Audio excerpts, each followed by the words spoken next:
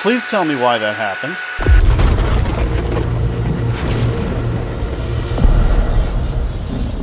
So frequent flyers on my channel will know that I am building a new place and studio down in Texas, which is 1,600 miles away from here, and I am moving things down in a cargo trailer. And cargo trailers get very hot, particularly in Texas, particularly in the summer.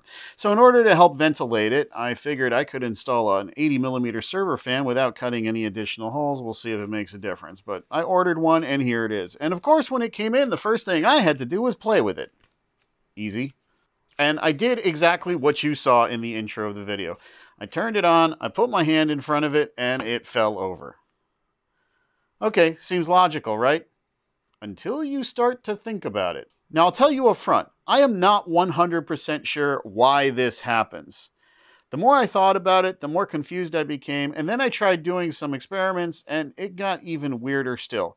So if you know, I mean definitively know, put it down in the comments. Actually, if you have a theory, put it down in the comments. Actually, if you've been abducted by aliens, tell me about it in the comments.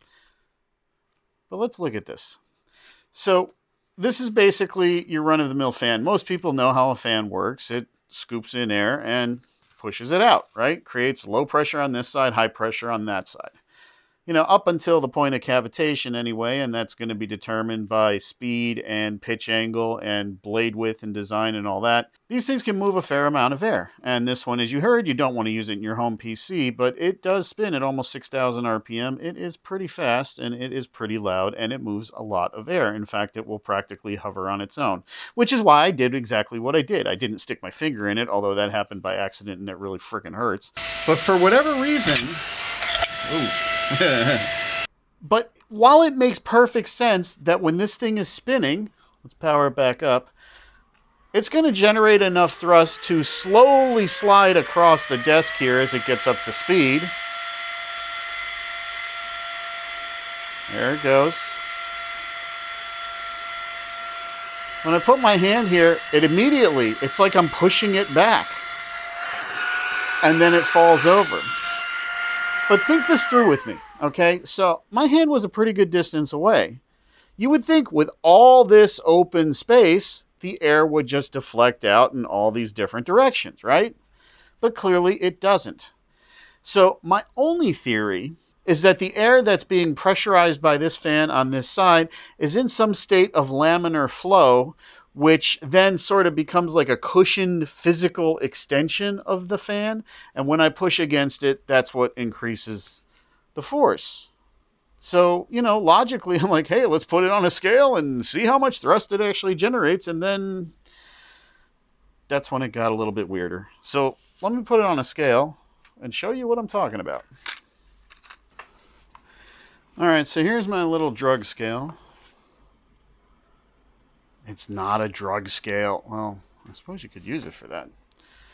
But I don't. I use it for weird stuff like this. All right, let's set this thing on here. I know it's... Hopefully you can see it in the head camera here. Let me tare it, which means setting it to 0. Okay, so let's power it up and see how much thrust this puppy generates.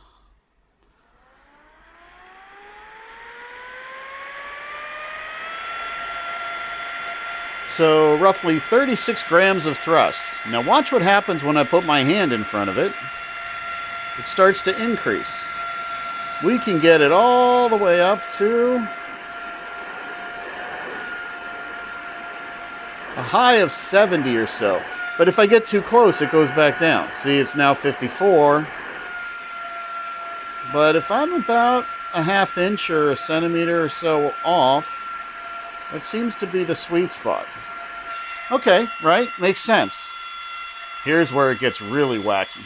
Let's take something flat, right? Because your hand has all this texture in it, right? And my hand has more texture in it because, well, I've lived a rough life, let's put it that way. So here's a flat board, right? If I put this over, you'd think this would generate more thrust. Let's see if we can achieve that. 60. 63. Trying to keep this as flat as possible.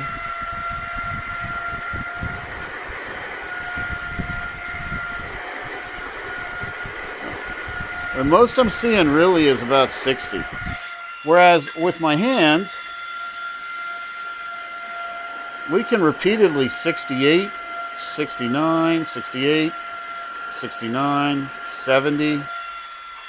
So, shut this annoying thing off. So, explain this to me, oh geniuses of the interwebs. I would automatically assume that this would be less diffuse. This would provide more force, more thrust, more whatever this function is here that I'm hoping you all can explain to me. I would think that this would increase it. But no, this, if you watched, what is the guy's name? Davey 504 on Slap Like Now. Yeah, that guy.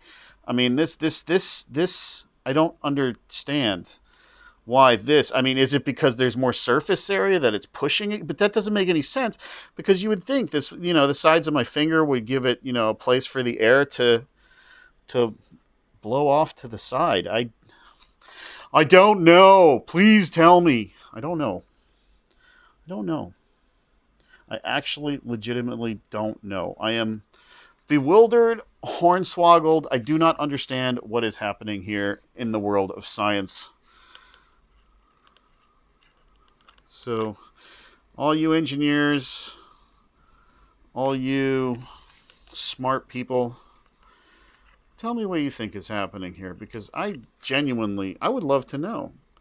Because who knows, maybe we can figure out a way to leverage this technology, this phenomenon, this England.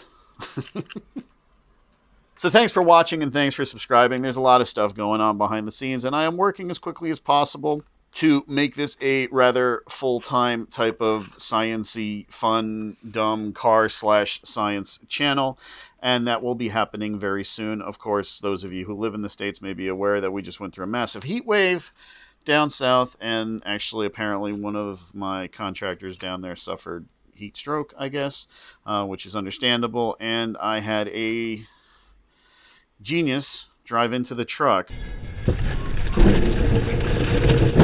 idiot! Which, thank God I have a dash cam. I may make a video about that. Let's see. Let's just wait for their insurance company to pony up, and then, you know, we'll see. But anyway, at this point, I am just Oh, by the way, because you watched to the end, you may have noticed a scar on this hand. How did I do that? Playing basketball. How? I got my hand caught in the net and pulled the tendons out. Ouch. Ouch. Ouch. And now you know something about me because you watched to the end. Thanks again. I'll catch you all in the next one.